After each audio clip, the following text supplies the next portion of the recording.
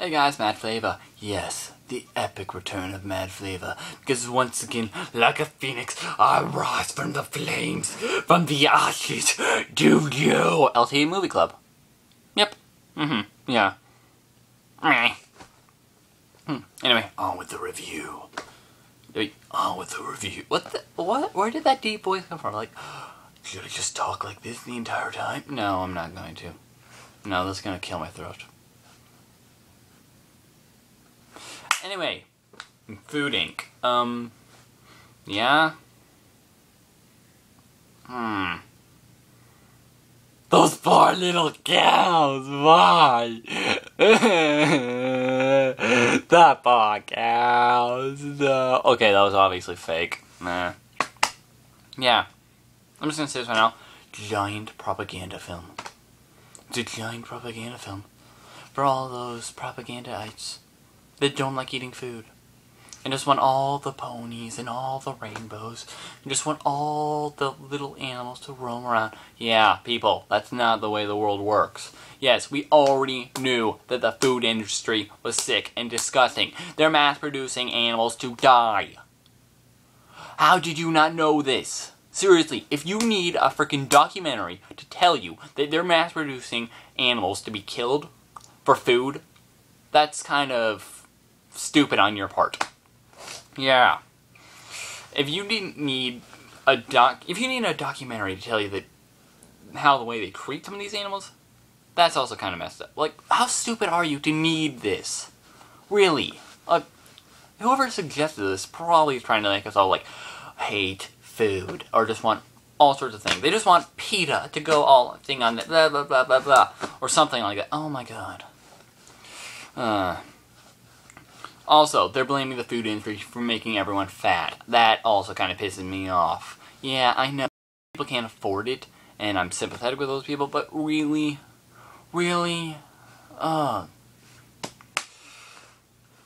Also, another thing that pissed me off. Like, you know that farmer that happens to have all of his animals out on the range and all that thing? And they made them all to look like nice and pretty and all sorts of awesomeness. And then they took the chickens, put them upside down in a cone where they couldn't defend themselves, and then slit their throats. How is this guy a hero? How is this guy oh my god, like why? Oh god, this film, it's giant propaganda, and oh god, no. That's not the way the world works. There's obviously going to be corruption. There's obviously going to be some problems. There's obviously going to be some things that we don't like. And yes, there could be a way we could do a better job. And yes, there could be a better way to get bacon and all sorts of stuff. But then again, do you want to pay like 10 times more for your bacon? Like, really?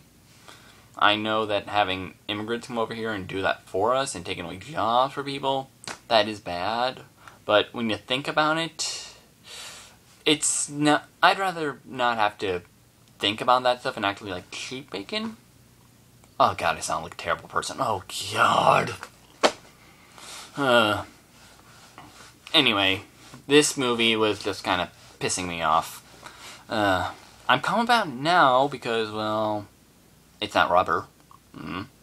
But yeah, this movie, giant propaganda film that only idiots need to learn about the food industry. Yeah. Food Inc. If you want to know where your food comes from, don't do it from here, because if you don't know, you're probably just going to be guilty as shit for it. I, on the other hand, live in a farm town, so I already know this. But obviously, I'm already going to be biased. So, yeah. Later.